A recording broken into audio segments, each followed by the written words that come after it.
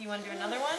It's been months since classrooms closed and parents took over teaching. Do you like your name? Why or why not? But with mom and dad focused on their child's education, there's a surprising trend as kids head back to school.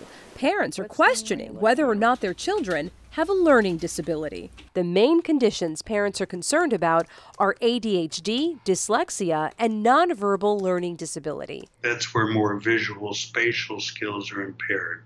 Meanwhile, kids with ADHD struggle with focus. One can be quietly inattentive. They may be easily distracted and make excuses to get up and move. Meanwhile, with dyslexia, not only does the child have trouble reading, young children may have trouble learning nursery rhymes and have trouble memorizing things in the right order.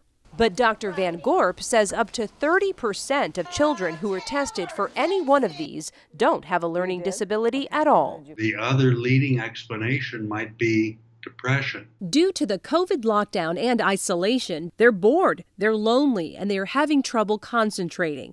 If your child is showing any of these signs, it's imperative to get them help immediately. I'm Nancy Alvarez reporting.